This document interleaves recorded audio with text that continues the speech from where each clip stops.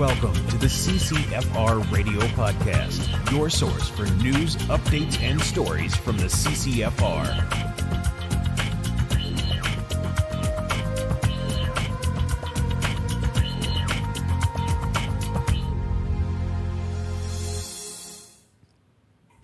Hey everybody, welcome to episode 123, the last episode of the year of the CCFR Radio Podcast. I'm your host, Rod Giltack, and thanks for joining me again today on the podcast. We have a ton of stuff. Again, man. Too much stuff to even talk about. We even left some things off the list. So this actually may be a long episode. And you know what? Maybe that's for the best, because this is going to be the last time you see us for a while.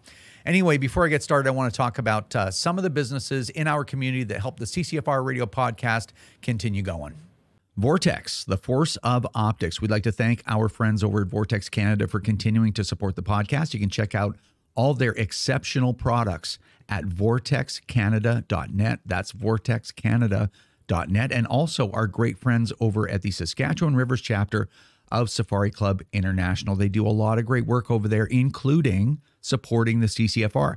So make sure you check them out at saskriversSCI.com. That's saskriversSCI.com. Of course, don't forget our friends over at CTOMS. CTOMS Academy provides life-saving training in trauma care and human performance. Perfect for outdoor enthusiasts, hunters, shooters. You can check them out at ctomsinc.com. That's ctomsinc.com. And if you're in the market for firearms, ammunition, cold weather gear, you name it, you'll find it all through our friends over at North Pro Sports. You can check them out at northprosports.com. That's northprosports.com. All right, so the first thing I've got for you is a housekeeping item. The next podcast won't be in 2 weeks. It'll actually be in 3 weeks, which is January the 12th. So take some time off over Christmas and over New Year's, over the holidays. Forget about Bill C-21, right? The house has risen. There's no movement. Nobody's doing anything. So just take some time off and relax. Don't think about politics for at least 3 weeks, okay? I'd like to think that I would be able to take that time off too, but unfortunately I'm going to be just as busy as always. I'll grab a day here and there or whatever, but I'll be busy, and I'll tell you why in a second. So January 12th will be the next one. Now, the next thing, if you remember, it wasn't the last podcast.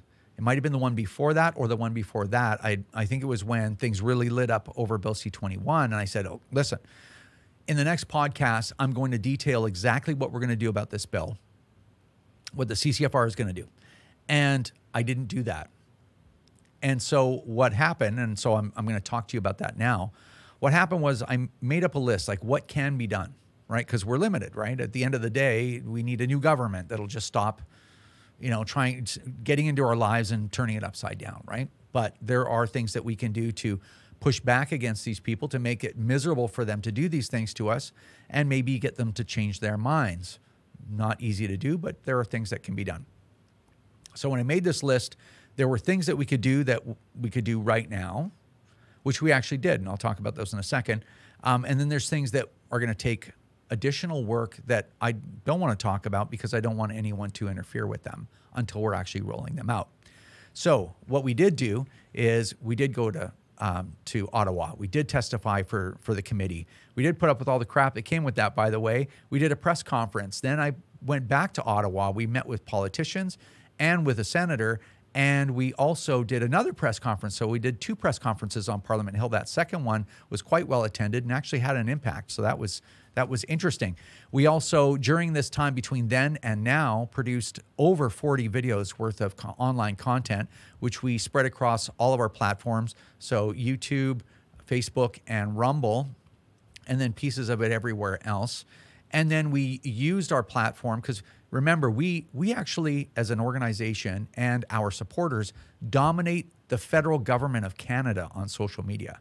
Like that's how active we are as a group on social media. It's pretty wild. So much so that they planned and executed an offensive against us to try to destroy us, if you remember, just a few weeks ago. So, and more, there's been new developments on that I'm going to share with you too. So anyway, so we did all of that, and obviously all that activity is waking people up. and it contributed to the success of our letter writing campaign. If you remember, bury their deaths in mail, I think, or in letters, I think it was called. So we did the press conferences. We did a lobbying trip to Ottawa. We talked to the Senate. We did all this social media stuff, and we did our letter writing campaign all in the last couple of months. And that's not included in the plan I'm going to roll out for you. There's a whole bunch of new stuff that I couldn't talk about that will roll out on January the 26th. So on January 26th, there'll be another podcast, and I will reveal the rest of it to you. So, and all that work has to be done and it rolled out when we talk about it so that it can't be undermined, if that makes sense. So I have 5.5 weeks roughly for me and the rest of the team. It's all hands on deck at the CCFR right now. So everyone will be working on this to get it all done, or at least if a few things are straggling over the 26th, that's okay, because we want all that done on or about the 26th, because Parliament comes back on January the 30th. So we want them to come back to, oh man, the CCFR didn't get intimidated by what we did to them. In fact, they worked even harder and more determined than ever. They're relentless! So that's the plan. So anyway, I wanted to share that with you. So I didn't mention it any earlier because I couldn't. We were extremely busy, as you well know as well.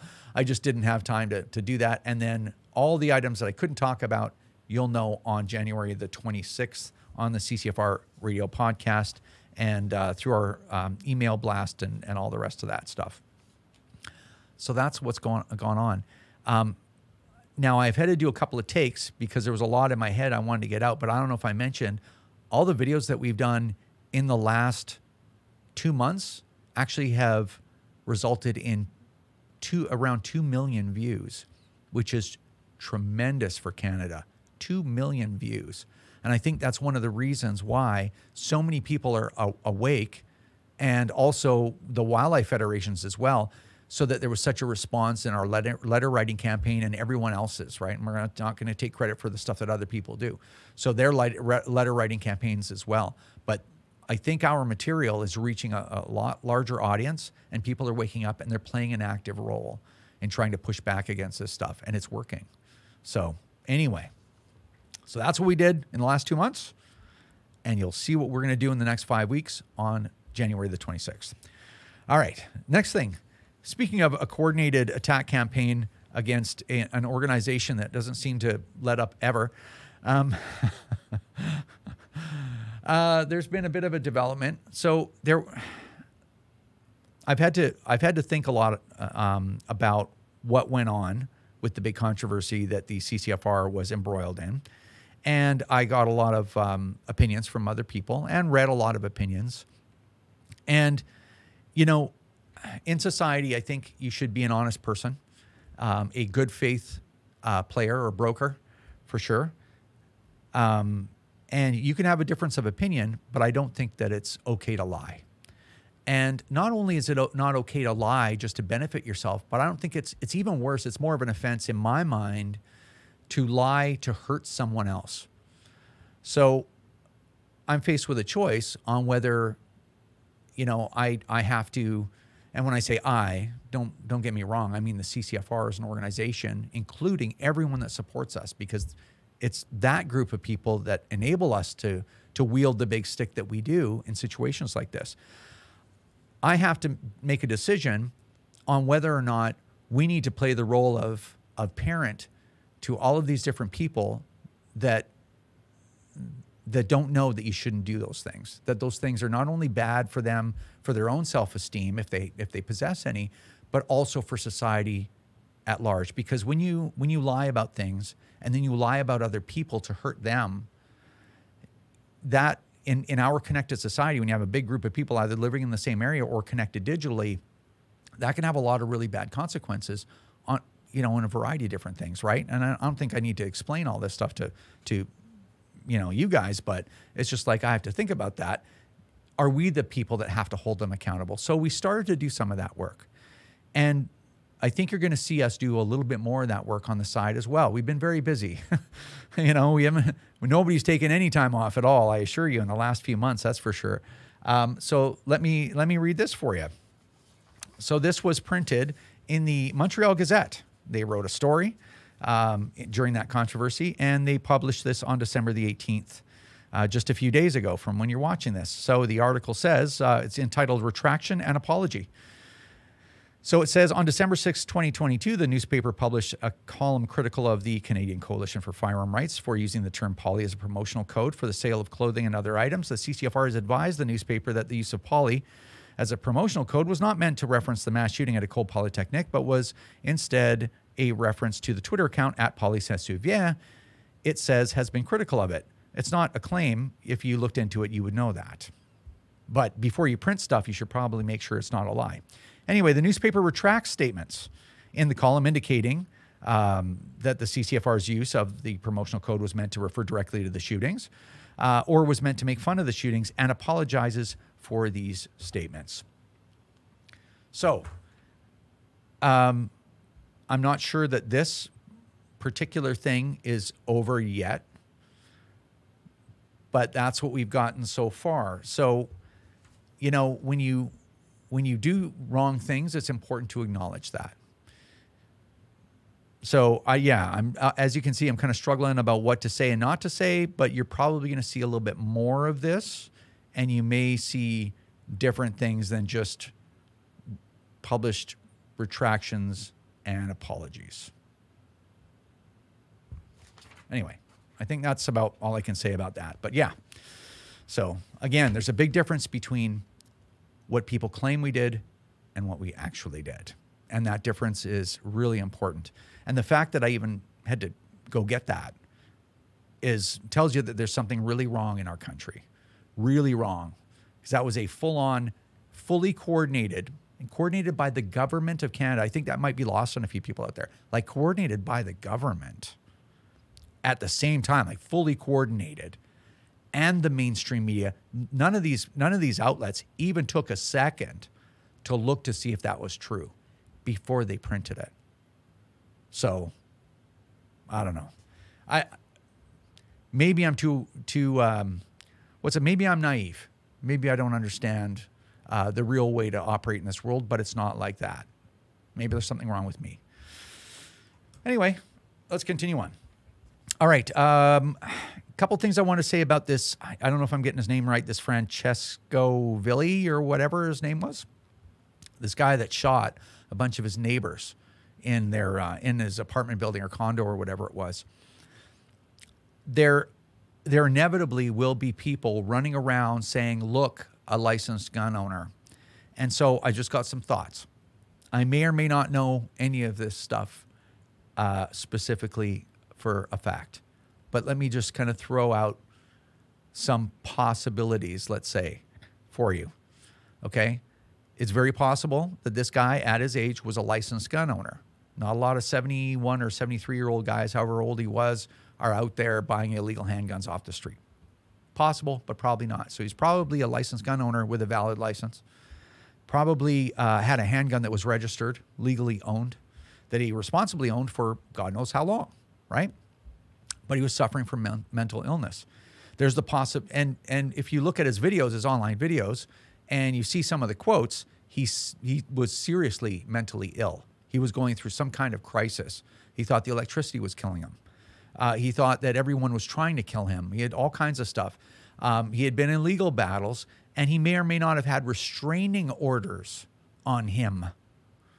And if that's true, then this looks a lot different than you think it does. I had people sending me messages like, "Oh my God, I hope this guy wasn't a licensed gun owner." I'm like, "Yeah, he probably was." You know, because everybody, there's all kinds of people can go crazy once in a while. There's people that go crazy with a valid driver's license and drive over a whole bunch of people in a downtown center, right? There are people that set nightclubs on fire and kill 35 people and injure over 100, right? These things happen when people go nuts. But when it comes to firearms, it's actually different because there's a system in place. There's a system of red flags that has been in place since the early 90s, right? There's a CFO whose responsibility it is that if someone has restraining orders for potential violence, people saying, "I think this guy's violent, I need him to stay away from me. He could crack at any time." And they're like, well, and there's a system, right? continuous eligibility screening where a flag pops up if I'm the CFO and I don't do anything about that. When if ever there was a reason to go take somebody's guns away, it would have been this and other situations in Canada's past. If you look at almost every single situation where a licensed gun owner did something wrong, it's almost never, and I mean literally almost never, that there were no warning signs. Time after time, we see stuff like this. It's like, oh, yeah, the cops didn't do nothing. Oh, the CFO didn't do nothing. So what's the answer? Oh, obviously we need to ban guns or we need more law. But did you use the law? Did you go have his guns taken? Did you cancel his PAL? He had a registered firearm, assumingly. Did you do any of that stuff? Well, no. Well, obviously we need more laws. So that you can't do those and justify more laws based on your inability or reluctance or unwillingness to exercise the laws that you already have? I don't know. I don't know. I don't know. I could tell you a handful of situations where somebody had a criminal record for serious offenses, like violent offenses.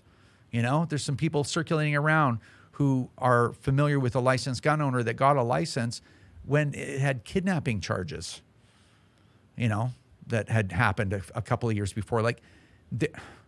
I agree some people shouldn't have access to legal firearms, for sure. And this is one of those situations where the system just sat back and watched this happen. So anyway, but apparently you can use this as an excuse for more laws that you're not going to act on. Actually, let's just go straight, like the Liberals are doing, straight to the nuclear option. Oh, we'll just have to ban all legal guns. Criminals, we're not going to do much about that. We're going to let them do their thing. But no one can actually responsibly own a firearm. I don't know. Anyway, I think there's a lot more to think about when it comes to this situation and many others that were like it. And again, at the end of the day, just a handful of them in the history of Canada. But anyway, think long and hard about this. And, and it's very similar to the opinion that I have on the Canadian firearms program and the licensing and the vetting system, where they're like, okay, well, your spouse has to sign off on this, number one. And number two, you need 2 references. And then they call no one.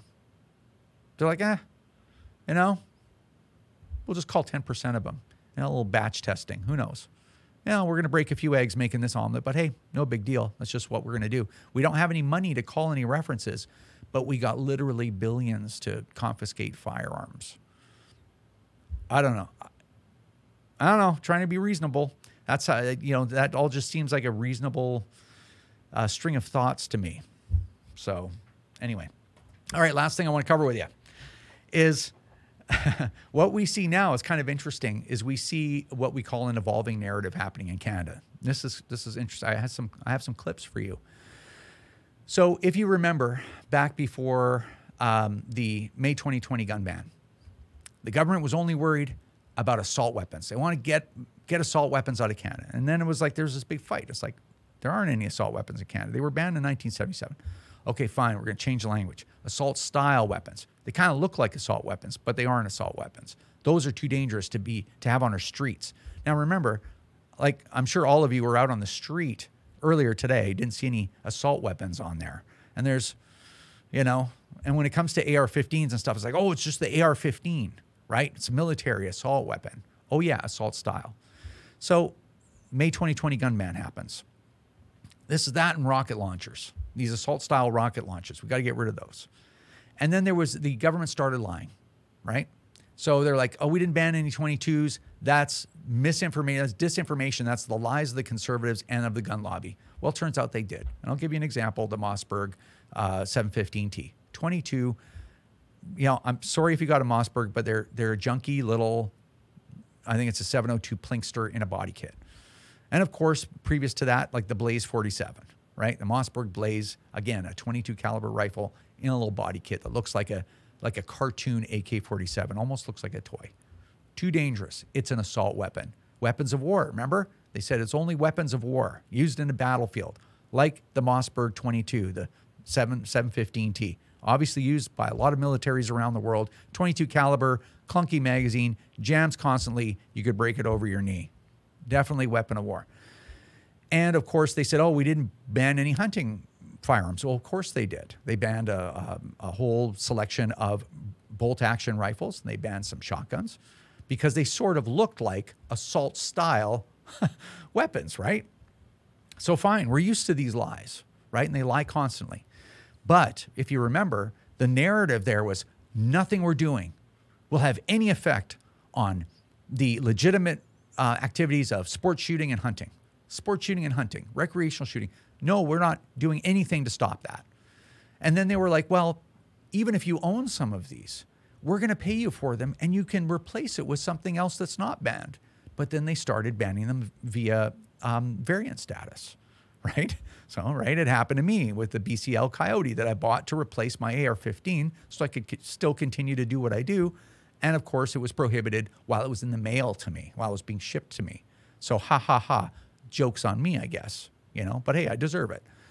So then comes along Bill C-21. They're like, oh, well, we have to enshrine all this stuff in legislation and we got to get rid of the toys. The toys are the problem. It's things that even look like assault-style weapons, assault-style weapon lookalikes, right? So ban airsoft. And we're like, oh, wait a minute. You know, so there's the pushback against that. I'm like, oh, no, it's not all airsoft, whatever. And that's gone on. Then it was handguns. And it's like, well, now you've taken the semi-autos and you've taken the handguns, but nothing you're doing. And then they stopped talking about sport shooters. They just stopped saying it, right? It's the evolving narrative. Now it's like, oh, you know, you're not losing anything. It's not a ban, it's a freeze, right? It's a freeze. And then now the rest of the semi-autos. So now there is no semi-automatic sport shooting or recreational firearms at all, or hunting guns either, right? And no handguns. Sport shooting, done. You can use a handgun or a bolt action or lever action now, basically, or maybe a pump action shotgun, if those aren't banned in the coming months. So, and then they drop that, and it's like, it is an absolute lie. We are not banning hunting firearms, firearms appropriate for hunting. Total lie, misinformation. It's the Conservative Party and their friends in the gun lobby, people like me. Evil people like me are lying to you. Don't listen to them. They're liars. Listen to us. We're not banning any hunting firearms. Anyway, check this clip out. Bill C-21 doesn't target law-abiding gun owners. It targets handgun violence. We heard the Prime Minister today saying you're not going after hunting rifles and shotguns. He did. Then why are there hunting rifles and shotguns on your new list? Well, I'm going to get to how we're tackling the problem around gun violence and specifically AR-15 style guns. But first, I want... Mr. Speaker, my honourable colleague from the Conservative Party can continue to spread disinformation, but I will tell you very clearly that on this side of the House, we are targeting those AR-15 style guns which have been used. We are not going after guns that are commonly used for hunting. We are after the guns that exert the most lethal force in the shortest period of time.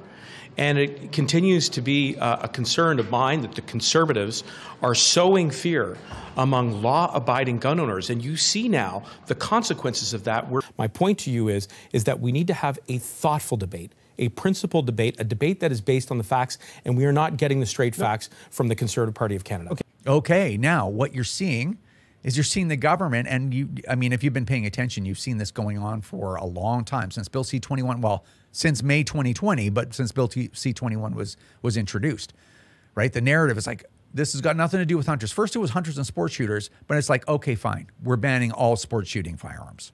Okay, so they did that. And now they've stopped even talking about sport shooting. So of course they lied before. Now they went on to, oh, we're never going to touch the hunters, because you guys, if you're a hunter, that's an even bigger, far bigger community than sport shooters, right? We've talked about this a million times. So what they do is they set this narrative. Anyone who says that there's hunting firearms going to be affected by this bill, they're lying to you, right? When in fact, it's the Liberals that are lying to you. So but they keep reinforcing it, because most people will get exhausted and they will be like, you know what? I'm just going to trust the government. They have to tell me the truth, I think, anyway, and I'll just leave it there. Well, we know that they're lying. Why? Because we're clairvoyant? No, because we read the bill and we know how this stuff works. So not only are there a tremendous amount of hunting and hunting rifles and shotguns included in the bill, but also the language of variants, meaning that anything that's a variant of a bolt action rifle that they've prohibited, or a lever action rifle, or a semi-auto shotgun, or whatever, That can be banned by regulation, not legislation. That can be banned under the cover of darkness at any time in the future by a minority government. So anyway, their narrative starts to crumble. And one of the reasons is that the government's expert flat out said in committee, in C21 committee, and Bob Zimmer, I'm going to show you the clip of Bob Zimmer. He says flat out, like, yeah, your expert said that there are hunting firearms that are banned. And then the next clip, check it out, is now they have to evolve their narrative. So it went from absolutely not everyone's lying to you to, okay, there are hunting firearms, there are hunting rifles and shotguns, but you know, some of them are just too powerful. You're just going to have to get them confiscated and buy new ones to keep us happy. Mr. Speaker, when I asked the Liberal firearms expert Murray Smith at committee if hunting rifles would be banned as a result of Bill C-21, he answered, yes. What are you guys doing?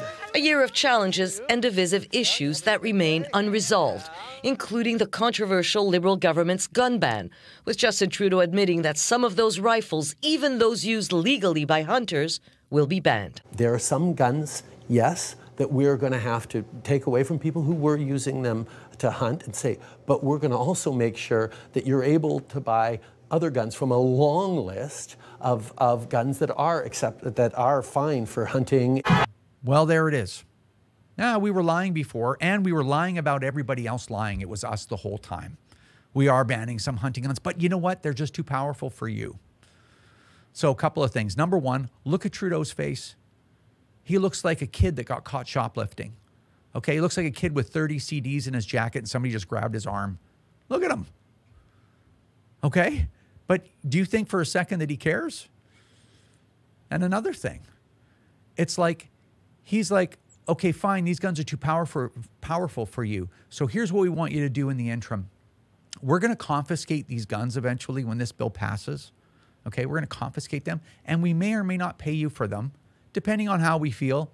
See if we can get away with it, you know, depending on which way the political wind is blowing. But anyway, that's a separate thing. In the interim, here's what you can do, commoner. You can go take your after-tax money, your little whatever we let you keep, and you can go buy some other guns on your best guess on whether or not we're going to ban that, either because it's a variant of one we already banned, or we may ban it by name, or we may move to our new narrative, which is, if you've been paying attention, you've heard Marco Mendicino say this, like literally dozens of times. And I could find the clips, but it would take me too long and put them together. But this is his new tagline. We need to get these weapons out of our communities and put an end and be finished with gun violence once and for all. Put an end to gun violence once and for all. Stop gun violence once and for all. It's very final language, and the reason they're saying that is that when they do all these things and violence continues, they'll be like, we need to stop this. This has to be dealt with once and for all. And they're just gonna take the rest from you. Right? That's how it works. Let's see where this is going. They've lied at every single stop along the way. And then they just walk it off like nothing. They just like, what? I didn't lie. These are the liars. Yeah, but it's right here in the bill. Yeah, it's not. Yeah, no, it's not. I don't see it. It's like, well, it's right here. I don't see it. You're probably a liar. And you know what? And the last thing I'll say about this, because it is infuriating. And, you know, and believe me, none of this is lost on me. I deal with this crap every day. I deal with these people every day. Imagine that you knew an actual real person in your life that acted like this, that lied to you and lied about everyone else around them. Everyone else that you had a relationship with, they just lied about them to smear them while they were the ones that were actually lying to you. Can you imagine if you actually knew a person in your personal life like this? Like, what would you do with them? Like, you'd be like, I never want to see you ever again. But imagine that person has the power of the federal government behind them, and they're reaching into your life on a daily basis. Now, I'm not trying to get you enraged. I think what I'm trying to do is just like, I think we get desensitized to how monstrous all of this how just filthy this behavior really is. Whether it's using the mechanisms of government, the resources of government, and the mainstream media to run a really serious smear campaign on somebody or an organization. And it's not the first time that's happened either, by the way. Or even just to justify confiscating property from millions of Canadians. They haven't done nothing. Nothing. Right? Really important property, right? Because I think people also that don't own guns don't understand what unique property firearms are. Firearms have a wide variety of uses and are extremely important to the people that own them. So anyway, pretty wild. So that's your evolving narrative right there, right in front of your eyes. Anyway, so that can be very angering. I hate the fact that I even have to bring this stuff up, but it's important for you to understand what's going on if you don't already. It's important for other people to understand what's going on so that they can do something to stop it. So it's getting really close to the holidays. I'm going to put the stuff behind me and just do my regular work because I know it has to be done and I don't have to be emotionally attached to it. So let's be outraged for 1 or 2 minutes. Put that in, compartmentalize it in the back of your brain. Like, I will deal with this later on January the 26th, right? Because use it to motivate yourself. Use it to make yourself determined so that you will write those letters. You will talk to your MP.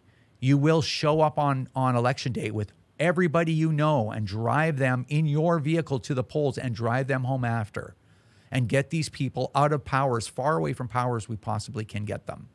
That's what this outrage, what you need it to drive you. Not to wreck your life because you're giving them something, you're giving up something to them, just to make you determined and motivated to make sure that these people aren't able to do this. If there's a spring election, the CCFR will be ready and we need you to participate and we will make it easy for you. We will tell you everything that you need to do to throw these people from power. Okay, that's our job. So anyway, all right, via Skype, we've got Tracy Wilson of the CCFR. Wilson! Giltaka! So how are you? Good, good. Do you have anything Christmassy on, as if I don't know? Yes. So I've got my little snowflake earrings on, and I'm not sure if that's because I'm feeling festive or I'm trolling my detractors, but here we are. All right. Well, I don't have my snowflake earrings on. I left them at home. I'll send you some. Okay. I appreciate that. All right. So we have so much stuff to talk about. It's ridiculous. I say that every podcast, and I'll mention this too, kind of while we're on the topic. I think in the last, 5 podcasts, usually when I come in and sort of do the monologue in the beginning or my part, I mentioned it's like, we got so much to talk about. And I hearken back to, I don't know what it was, like, I don't know, 4 months ago, 5, maybe 6 months ago or something. And it was like, I was struggling to come up with things to talk about, or things would be too short, especially with the TV show. I remember it was like, oh, what am I really? And now there's too much stuff to even, like, we're leaving things out. Yeah, we have to cut the list. Yeah, every episode. Anyway. Yeah. All right, we're going to focus on what we got on this list. Like, literally, that's how much stuff. I'm just showing this to the camera. There we go. Just showing this. It's a full list. All right, let's get started.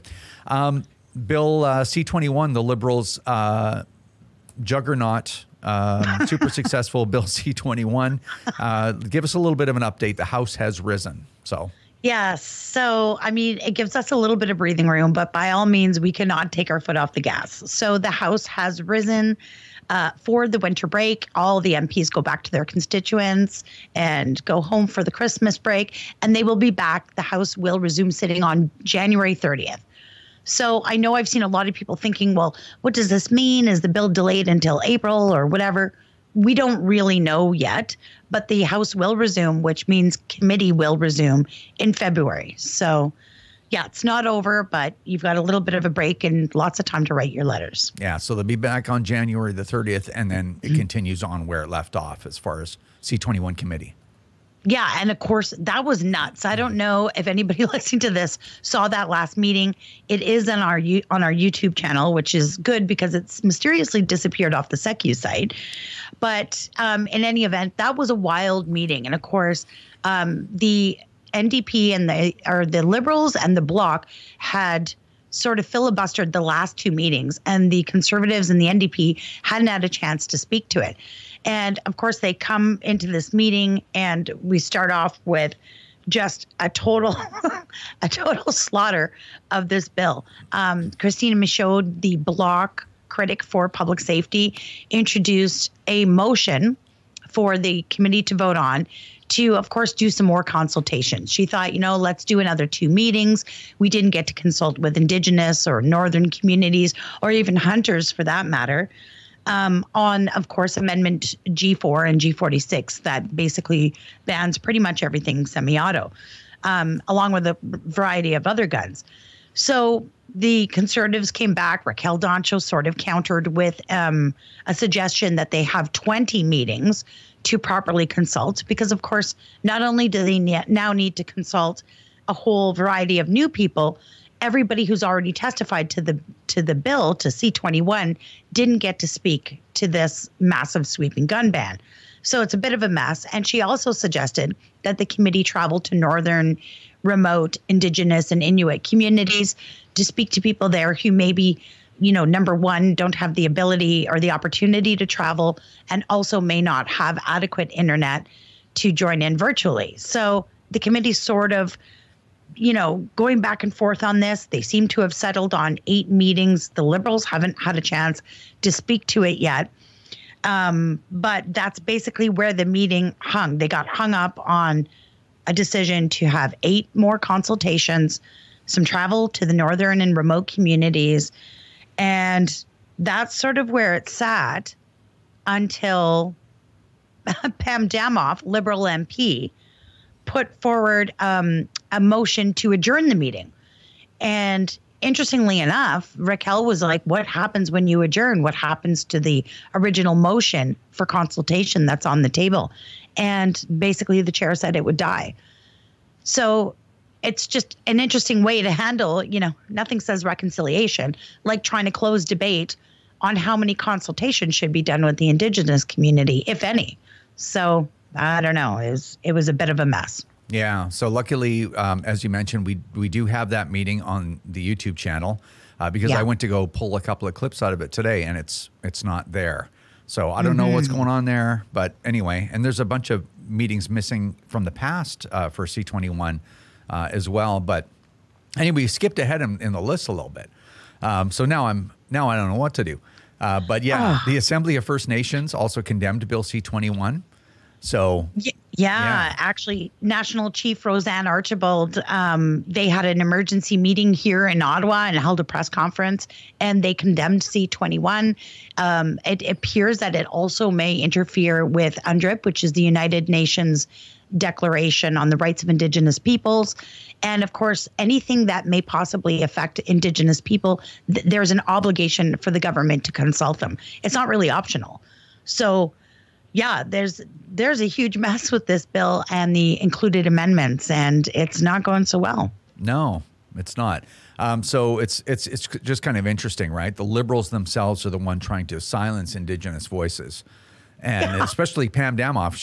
She made the motion to adjourn specifically because she's been on these committees forever. She knows exactly how it works.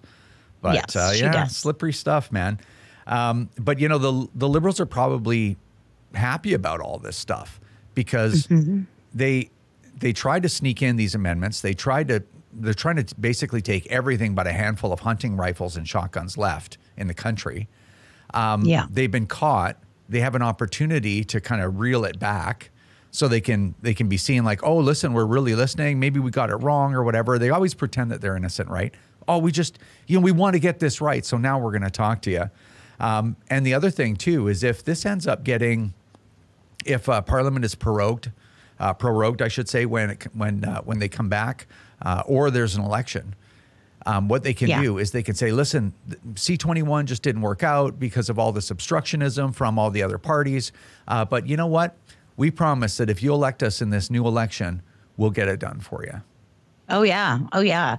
They continuously use the same thing over and over again. Gun control is a repetitive election promise from this government. So, yeah, I think that's it. So, they can walk some of it back if it's not so popular.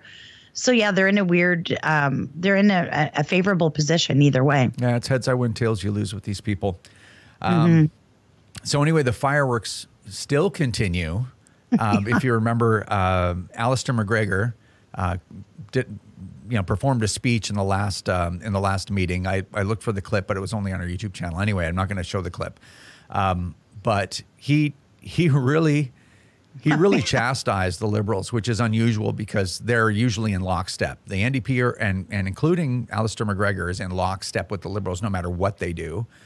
So this was a bit of a departure. I think he smells blood in the water. He's like, I'm not going down with the Liberals. I need to save my career. But anyway, under the guise, and I've said it before, I was like, oh, I'm listening to my constituents. Like, well, you weren't listening to them when they were having all of their semi-autos taken, basically, their sporting rifles, and then you weren't listening to them when they're, the handguns. And if you remember in the last episode, I was like, here's a clip of him. Come on, Mr. Giltack. Come on, man. Like they're not taking. You've got other guns. Yeah, you got other guns you can mess around with. And it's like, oh yeah, and I'm like, and then they ban those too. Well, yeah, and I'm running out of guns, and it's like, and everybody's like, run out of guns. So anyway, he's going on and on about how bad the Liberals have acted and how this is an abusive process, and he mentioned one interesting thing, that the Liberals have brought forward 46 amendments to their own bill. Yeah. Like, if you think about that, the Liberal government tabled this legislation. It's their bill. How on earth do you table legislation and then table an additional 46 amendments to that legislation? Normally you put forward a bill, you have some debate in the House, and then you have some testimony in committee. You kind of go back and forth, and you use amendments to sort of fine tune, little elements, small changes that can make a little bit of difference, right? 46 amendments to your own legislation. So it tells all Canadians they didn't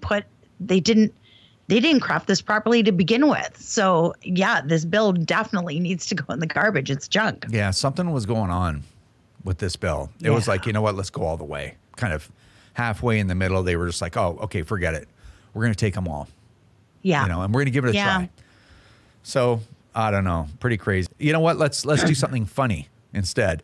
So we have a little clip of Talib Noor Mohammed, of all ridiculous people, like just a parody of a person. So he tells a story. I'm going to show both clips, okay? And you haven't. I don't think you saw the other one, or maybe you may remember it. But he gets on the C21 committee, and he's like, I asked a friend of mine that's a hunter. Like, this guy lives in probably. I know a guy. Yeah, I know a guy that's a hunter, and if you shoot a deer with a firearm that has, 10,000 joules of energy at the muzzle, because that's what they're talking about, the legislation, you strike a deer with that and there'll be nothing left of the deer. Okay. So this is and these people are so ridiculous. They're like literally like clowns. Like it's almost like if you close your eyes, you can see some guy with makeup and a red wig on, right?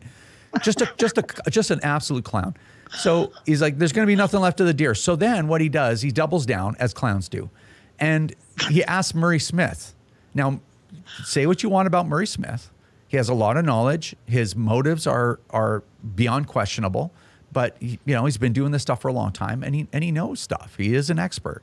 So he asked Murray Smith, what would happen if you shot a deer using 10,000 joules? I guess that's the proper terminology for a larger rifle. So this could be a 460, or even at worst case scenario a 50 cal or whatever.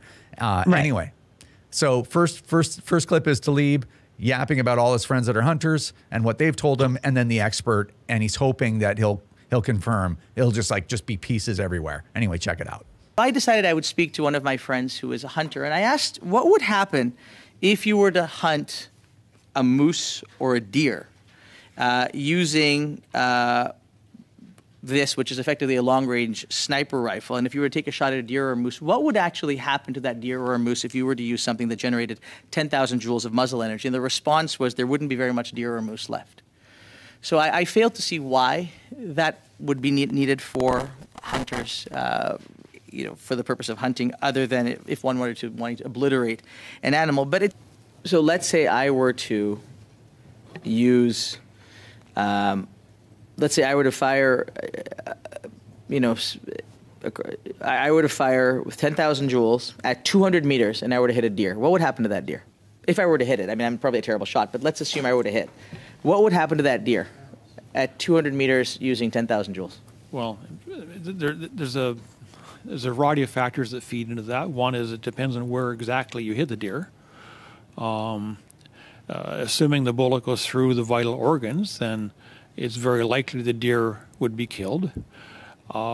There could be some destruction of the game meat, but that would be very dependent on the construction of the bullet.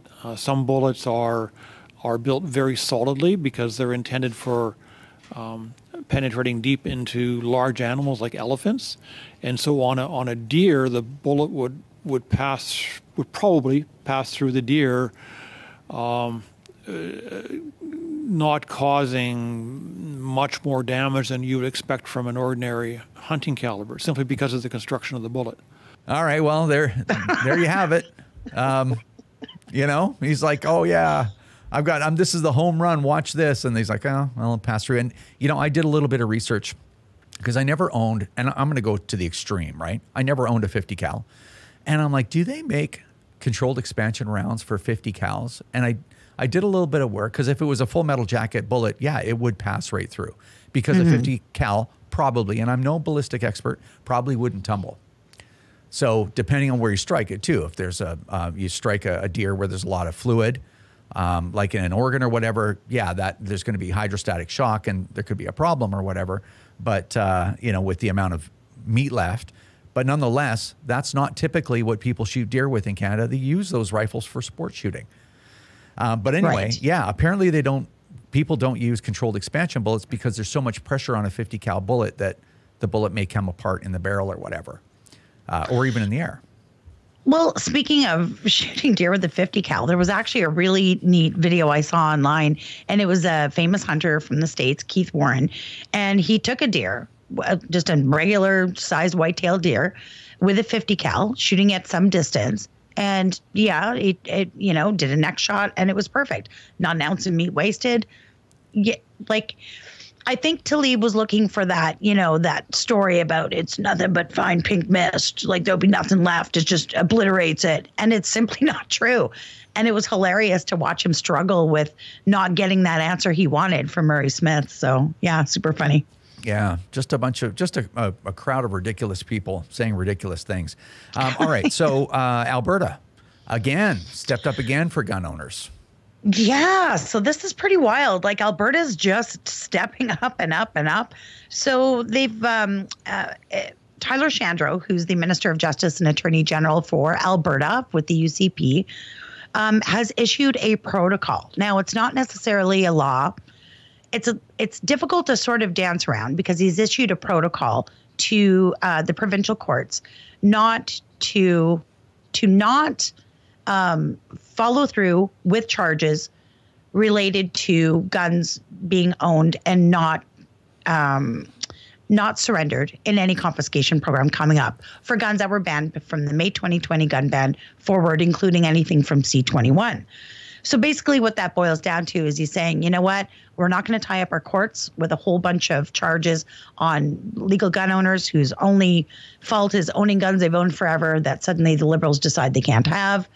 And we're going to donate or dedicate our resources to fighting actual crime, right? There's some back and forth. Ian Runkle did a video on this. He's a well-known Canadian firearms lawyer.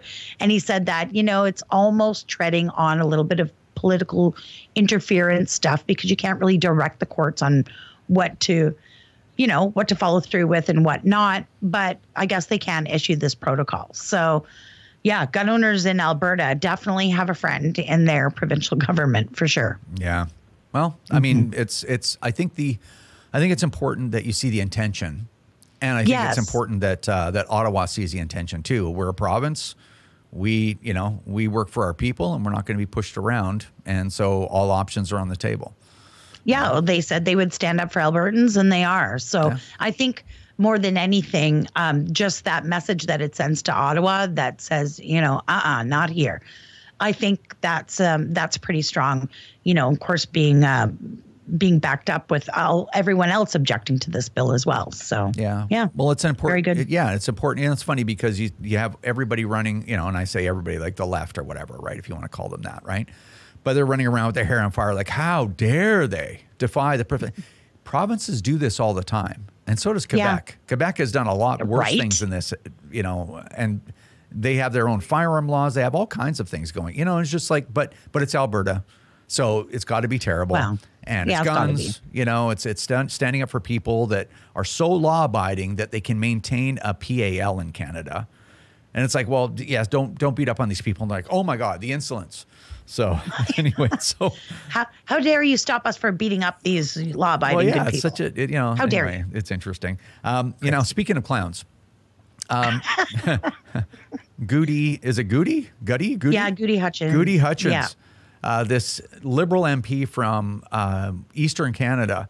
And yeah, she's from out east. Yeah, talking about her 22 gauge shotgun, I guess, that she uses for hunting. She got it with her FAC. Got it with her FAC. She may want to check the expiry date on that so that she's not in unlawful possession of all these 22 gauges that she has. But anyway, just check out the clip. Because I have a shotgun and rifle that I use for, and 22 gauge that I use for ptarmigan, moose, and black bear. They're traditional guns that I've had, some from my father all my life, and I know many hunters that have the exact, it's like I said to you before, if you have a break action, pump, lever, bolt, those guns aren't on the list, and that's what 99% of hunters actually use. Thank you. Merry Christmas. Oh yeah. So why wouldn't you take firearm advice from somebody like this? Why wouldn't you have the utmost confidence in their ability to, you know, determine what's best for Canadians? Did you see Marco? Like, he almost had to get out, you know, the hook to pull the dancing clown off the stage, you know? Like, I was waiting for him just to pull it out and just be like, shh, cut, stop. Well, and you know what? He would know because he jams his foot in his mouth so often. He's like, oh, not you too. You know, anyway. It's all of us. We're all infected. Oh, my God. These people. Yeah. Just crazy. These people. All right. All right. Let's talk about some good news, and then we'll also say Merry Christmas to everybody and cut it off there. So, I mean, how do you even introduce this? I can't thank our community enough for recognizing how hard the CCFR works and for supporting the CCFR the way that they do. And, you know, as you know, you and I mean, the last 3 weeks has been insane, just, you know, for a variety of different reasons.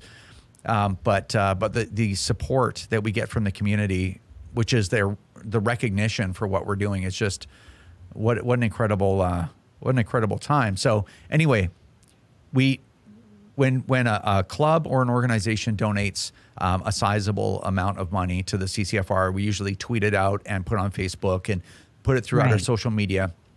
And I think just the donations that have come in recently, I think we should just mention a whole bunch of these organizations that are supporting us. So you've got a list that you want to go through. I will preface it by saying, if your organization donated money to the CCFR and we've missed it, just let us know. Because we're juggling a lot of different bowling pins here right now. And yeah, so it's not that we don't appreciate it, but anyway, why don't you tell everyone, give some of the highlights of the donations we've received lately. Yeah, so there's a great list here, and I mean, it's just, in the last couple of weeks, all of this has come in, you know, on top of individuals' support. But a big shout out to the Pembroke Outdoor Sports Club. They sent us $5,000, $5,000 as well from the East Elgin Sportsmen Association. Both those clubs have donated multiple times, big donations like that. The Sydenham Club Sportsman Association as well with $2,000. Out of Quebec, we've got the ACABC, which in English, the organization's name translates to the Lower Canada Arms Collectors Association. I'm not going to attempt to say it in French because I'll butcher it, but they sent us $5,000, and that's, you know, really meaningful coming out of Quebec. This one is interesting. We got a donation from the Springfield Sports Club in New Brunswick. Now, listeners may remember a little while ago, they were embroiled in a court battle with the New Brunswick CFO. Of course, the CFO had tried to overstep their powers as a CFO and attach a whole bunch of conditions to their renewal of their club, and they challenged it in court. So not only did they win, which is precedent setting for clubs and CFOs all across the country, not just New Brunswick, but they also won a modest monetary judgment, a $2,000 judgment for, you know, for kicking the CFO's butt. And they turned around and sent that to us. So it's pretty meaningful because it's just an extra special win. Of course, the Wild Sheep Society also sent us $20,000, which is just holy cow. Yeah, Wild Sheep Society of British Columbia. Yeah, British Columbia, that's right. And then we've got the Sherwood Park Fish and Game Association. So they're longtime supporters of the CCFR. And what they do is, for all their members, a portion of their membership fee to the club gets set aside, a certain amount, and then they have a variety of choices of organizations that they can donate it to. So it's actually up to the individual member to decide where their donation portion goes to. And the overwhelming majority of members chose the CCFR to donate their donation portion of their membership. So they sent us in a donation for $27,000, $27,790. It's so big I can't even say it. So just crazy support.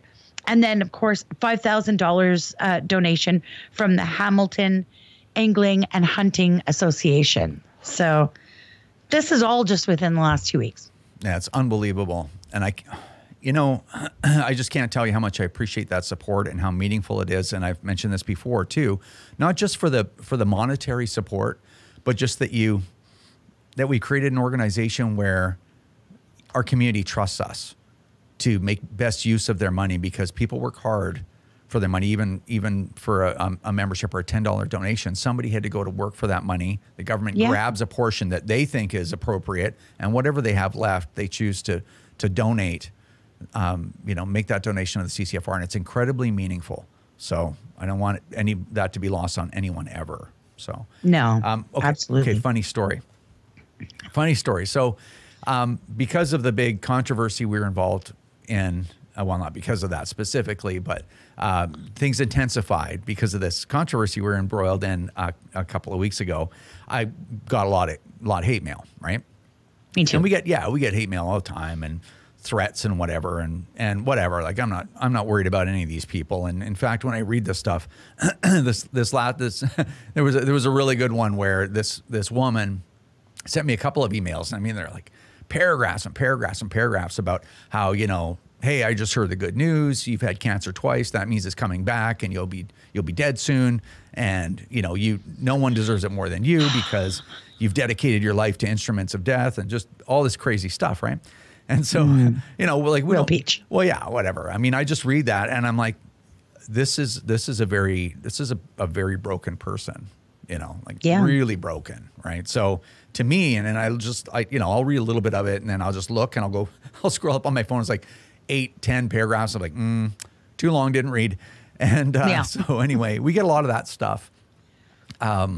We don't talk about it because, we're not gonna be like, oh, we're getting threats and whatever. It's like, yeah, you know what? Crazy people send people crazy messages. So anyway, I was getting a whole bunch of it. And then I got this email. This is great. So this email came from Glenn Peacock, who's the president of the Hamilton Angling and Hunting Association, and it was about a $5,000 donation. So really, really appreciate that. But what happened is, you always look for like the person, I think it was like Suzanne Meadows or something like that, that sent me this cancer one, right? And right. And so you're always looking for common sounding names. And that's usually the bad stuff. So Glenn sends me this email, and it says, haha, donation. And I'm like, oh, nice. Okay, what's this one about? Like, oh, I'm going to donate a human head to you because you guys are dealers of death or whatever. And I'm lucky I didn't just look at the subject line and just be like, oh yeah, whatever. I get a million of these. Actually, no, it's just the Hamilton Angling and Hunting Association. Haha, donation. Ha-ha. Anyway, I thought that was funny. It's just, anyway, really appreciate the help, guys. And I thought that was a funny story. All right. Last but not least, we will say Merry Christmas and thanks so much to everybody for all your support. And yeah, and just, it's been quite a year, and looking forward to the next year and see what happens then, I guess, right? Well, I mean, we have two options. We can quit, or we can keep kicking through those doors. So yeah, let's do it. Well, lying down and just taking it, that's not an option, and hasn't been for us as a group, and as a group of people, including everyone that supports the CCFR. So we will keep hammering these people will keep throwing snowballs in their face. Give them a face wash, right? Every chance. Oh God, I would love to. I know, right? Every chance that we possibly can, for as long as we possibly can. So anyway, Merry Christmas to everyone, and Happy New Year. All right, Merry Christmas. All right, that's going to do it for episode 133 of the CCFR radio podcast. Really getting up there, right? I've said it before. I wonder when this is all going to end. Anyway, really appreciate everyone sharing the podcast. So a couple of things I want to go over with you before I let you go. First thing is share the podcast. Talk to all of your gun-owning friends. Get them involved. Share some of our social media content. All these videos that we have on YouTube and all the other social media content platforms. There's a lot of really great stuff to inform people about what's going on. Too many people find out that they own a banned firearm after it's banned. Like, oh, my 1908 Brazilian Mauser, like, what happened? I found out it's banned. Some Bill C-21 went through, you know, or my SKS. I'm like, oh, it's just an SKS. I've had this thing forever. Like, if you have buddies that have those guns, like, tell them, hey, man, you need to get involved. Unfortunately, you shouldn't have to. Government should just do the right thing, but it doesn't. It's populated with people who don't. They don't even know what the right thing is, okay? These are not normal people, okay? So get these people involved. Tell everybody what's going on. Get them to listen to the podcast. Really important, okay? Because now we're getting results, right? The narrative is evolving for a reason, because we're making a difference. And that's because so many people are standing up together at the same time. That's how it works, okay? So anyway, share the podcast and whatnot. Next thing, Tracy and I talked about some ranges and some organizations sending us large donations, okay? I talked about what a privilege it is for me to work on your behalf. It really is the crowning privilege of my life. And if we've forgotten to mention anyone, I'm sure you well know that it was not intentional. We've been running around with our hair on fire for about 3 months. Like we always have been running around, because there's so many things that need to be done, and so we do them. But in the last 3 months, it's been ridiculous. So many things have been demanding our attention, and we can't do everything. The other thing I forgot to mention that I wanted to mention in the monologue is a lot of people have been reaching out. Like, I'm getting so many messages, and I just can't respond. And everyone's message is important, and everyone believes their message is important. So don't think I'm ignoring you. I just only have so many hours in a day where I'm conscious. Okay, so I just can't get back to everybody. A lot of times I will read a lot of messages and I'll take that information in, but I just can't. I don't have time to sit there and respond to 40 messages. I just don't. So anyway, I don't want you to think I'm ignoring everybody, right? So last but not least, new episode on January the 12th. What I'd like you guys to do is to forget politics, at least for the next 3 weeks till the next episode, okay? Nothing's going to happen in politics between now and January the 30th, actually. But take this three-week period over the holidays where everything slows down for a little while. Put these people out of your mind. Focus on what's great in your life, which is your family and or your friends, doing things that you love to do. Just be thankful for the things that you have to be thankful for, and just put these people out of your mind. These people, they're not good people, and they are not worthy of wrecking your holiday. They're not worth it, okay? So forget about them. They're out of commission for a month and a half anyway, okay? So enjoy your Christmas. Enjoy your holidays if you don't celebrate Christmas. Enjoy New Year. Have a good time on New Year's. Don't hurt yourself, okay? So Happy New Year, Merry Christmas, Happy Holidays. Thanks so much, everyone, for your support. Take care, and we'll see you next year.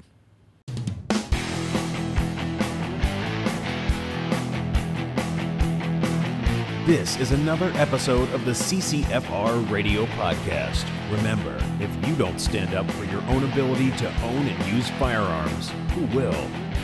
Join the CCFR or donate right now at www.firearmrights.ca.